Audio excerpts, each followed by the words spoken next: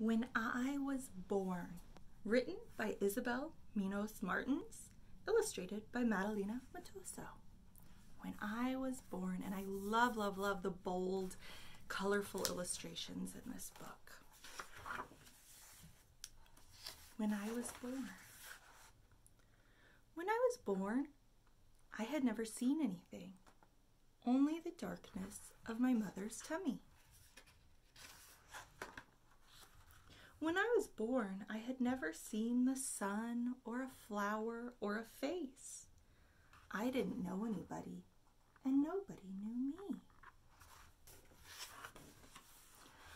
When I was born, I didn't know what the sea was. I didn't know that there were forests and a world with mountains and beaches.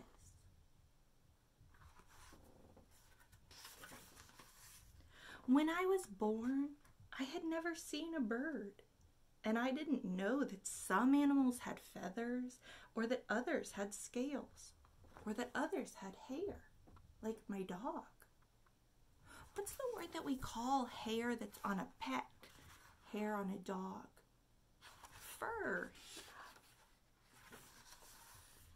When I was born, I had never played with stones or got muddy hands.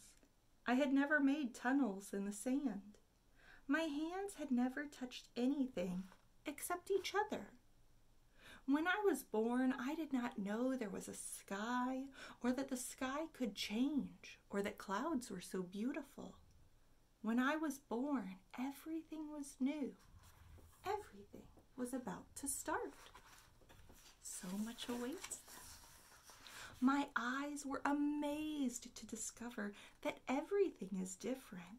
Cherries are red, gardens are green, the sea is blue, my hat is yellow. Little birds can be brown, clouds are white. When the lights go out, everything is black.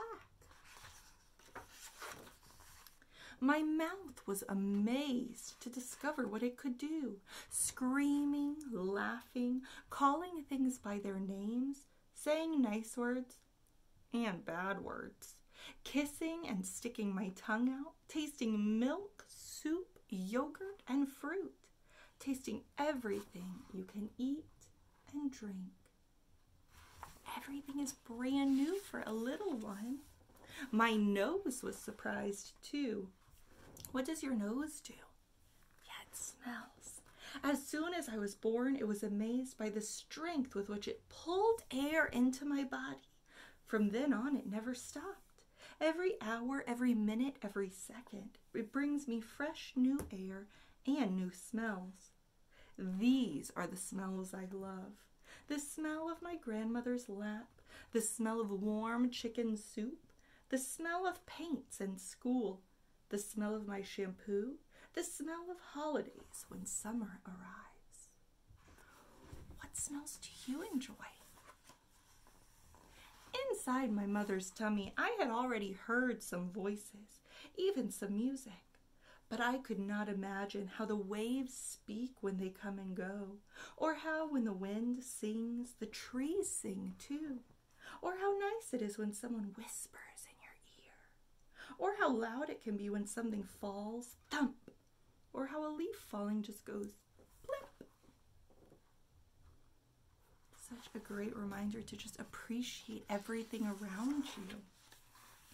When I was born, my hands wondered, what is this? Who are you? And ever since then, they have never stopped. Always discovering, always learning, always opening and shutting things. With them, I have already found out that some things are soft and that others are hard. That some things are hot and others are cold. And that some things have other things inside them. And that inside those things, there are other things. And inside those things, there are even more things. With my hands, I can reach nearly everything. But if I can't, I stand on tiptoe. When I was born, my feet didn't know how to walk. But now they take me everywhere. They let me run and dance and jump up and down on my bed.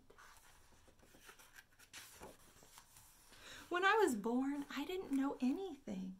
Now I know that there is a whole world to discover, millions and millions of things my hands haven't yet reached, millions and millions of lands my feet haven't yet taken me to, and new smells and sounds and tastes. But one thing is certain. Each day I discover something new, and that is the most wonderful thing of all. Do you still discover something new every day? I know that I like to. This book reminds me of another book that we read last week called Small World, about Nanda and how her world started with just her mother's arms but grew and grew and grew. And same thing with this character. When I was born, all I knew was darkness. But then slowly my world expanded and I used my 5 senses to learn about more and more and more things.